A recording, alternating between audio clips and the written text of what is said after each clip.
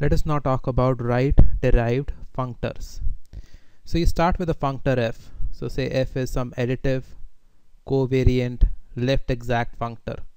So for example, you have functor like home, d comma dash. So this is a covariant functor. So for covariant functors, you take injective resolutions. So let us do an injective resolution. So you have a resolution like this.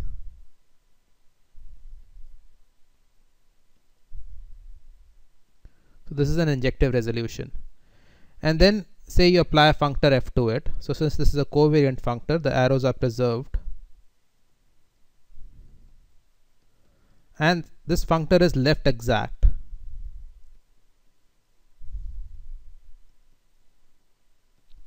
So you have this injective map right here. So the kernel of this map, is just f of m, because this is still a complex. Now afterwards you just delete this part, f of m, you just delete it. You don't do anything else with the maps. So you just delete this part. And we get this. So this is a complex. This is no longer exact, because anyway exactness was preserved at just the first two terms of a resolution by left exact functor. So exactness is not preserved, although this still remains a complex. So remains a complex means that the image just still lies in the kernel. So this is a complex, and since this is a complex, you can talk about its homology or cohomology groups. So we're going to talk about its cohomology groups because our index is increasing. So you're going from 0 to 1 to 2 to 3 and so on. So this derived functor are nothing but cohomology groups of this sequence. So this is kernel over image. So let us make this more precise. So let us put some maps here. So say this is say d0, this is d1, this is d2. So start with r0. So r0 of fm would be kernel of d0 over image of this map 0. Image of 0 is just 0. So kernel of d0 we said was f of m. So r0 fm is just f of m. So this was one of the first derived functors. Second derived functors, say r1 fm. This will be kernel of d1 over image of d0. So that is what we are writing. So this I corresponds to kernel of fei to fei plus 1. So this 1 corresponds to kernel of d1 and over image of d0, that is image of fei minus 1 to fei. So this is, so you have like a large number of derived functors. R2 fm, you have kernel of d2 over image of d1. So R2 will be right here, kernel of d2 over image of d1. Again, you're defining R1 at f of e1, you're defining R2 at f of e2. So you're defining it inside this module, just like you defined cohomology groups before. So that is pretty much it. So you started with a functor f. So from a functor f, you were able to construct a large number of derived functors. So for every I, you have a derived functor. So you have, for I equals to 0, you just have f of m, and then for 1 you have here 2, this is this, and for 3, 4, so on, you continuously having these kind of functors.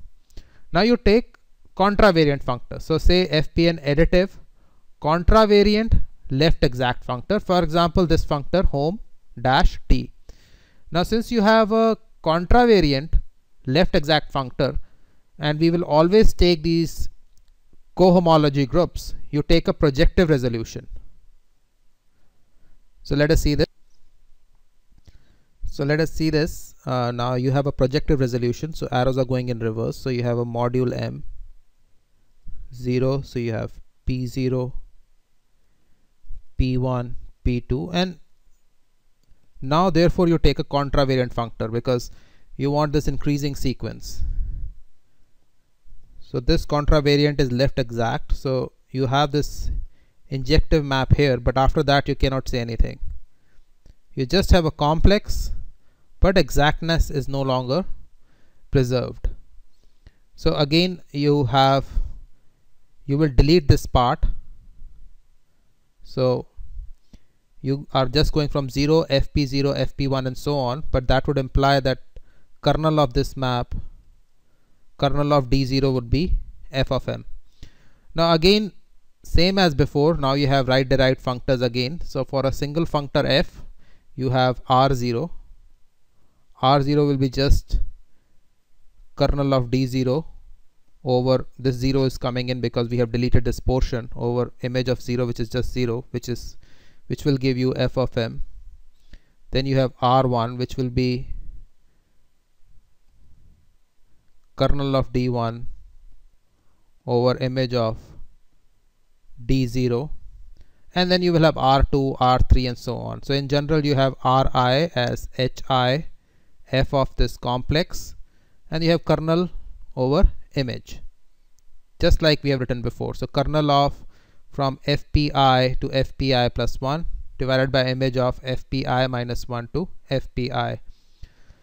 Now since we are using this home functor, this is what is x'd. So you apply the home functor.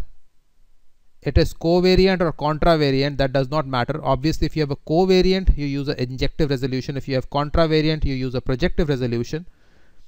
And this is a theorem in the Weibull's book, that it does not matter what you use. So you get this. So this is the definition. So x is nothing but right derived functor. Now notice that this is a bifunctor. Why is it a bifunctor? There are two arguments coming into it. One is the argument d. So this d is what you apply here. And the second argument coming is m. So m is the module whose resolution you take. So this is a bifunctor. Generally, if you apply home like this, the convention is that you write x like this. Fill in for m. And if you use home like this, you write x like this. Instead of dash, you can fill up m. So this is important because it reminds you that x itself is a functor. Obviously it's a right derived functor, and it takes two arguments, d and m. So this is the story. So you, from a single functor f, you have constructed a large number of functors, r1, r2, r3, r4, so on, and obviously r0 also. So let us see left derived functor. So for left derived functors, you start with g, which is an additive, covariant, right exact functor. So for example, both these functors, dash tensor with d or d tensor with dash, are both right exact and covariant. So since we are going to talk about this, so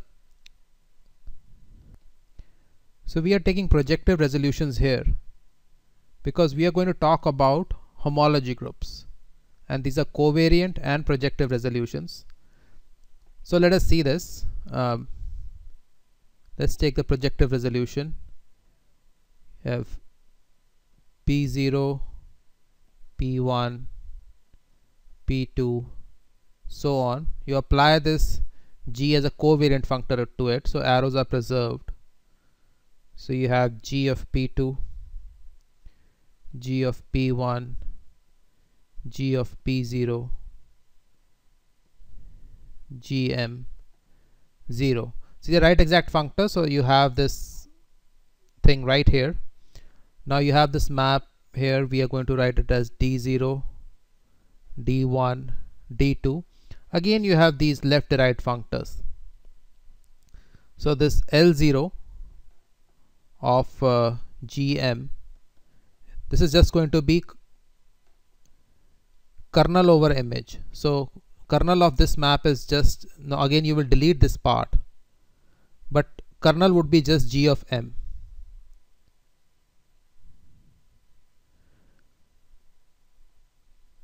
And so because this is right exact, you know that this map is surjective, and therefore kernel over image just will give you just g of m. So this one is slightly more subtle than the previous one. You have the kernel obviously is g of m because you are deleting this m term with it. So this thing got deleted. So this is the kernel, but the image is also 0. The image coming in is 0 precisely because the image is coming from here, and the right exactness means that this point here, which will get mapped to the image here, actually gets mapped 0 right here. So anything which lies in the image of D1 actually gets mapped to 0 right here.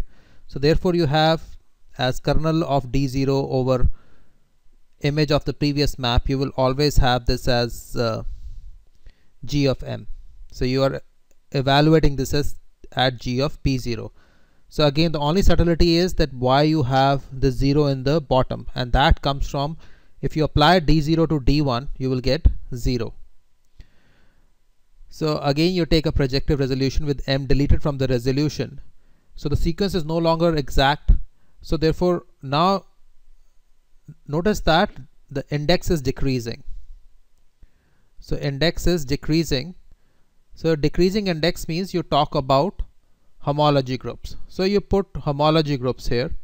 So again you have the homology groups, which will be, you know, L0 we have just written. So L1 g of m would be kernel of D1 over image of D2. L2 would be again kernel over kernel of L2 would be here kernel of D2 over image of D3, and so on. So you write this in general form now. So for example, for L2 you write L of I. D2 means it is the map between GP2 to GP1, so GPI to GPI minus 1 divided by image of D3. So D3 is a map from GP3 to GP2, so that is GPI plus 1 to GPI. So this is the left derived functor. So notice that left derived functors are corresponding to these homology groups. Right derived functors are corresponding to cohomology groups. So that is precisely because the index here is decreasing and the index here is increasing. So again, TOR has two components. You have the component M, which corresponds to the resolution you take, and the component D, which corresponds to the functor tensor D you apply. And this is what is the left derived functor for tensor product. Now we have taken a projective resolution. Instead of a projective resolution, you can also take a flat resolution. So notice that the tensor product, whether you apply like this or you apply like this, is covariant functor. So the TOR is always coming from the homology groups, and that is pretty much it. So in this lecture we have covered what is X and what is TOR.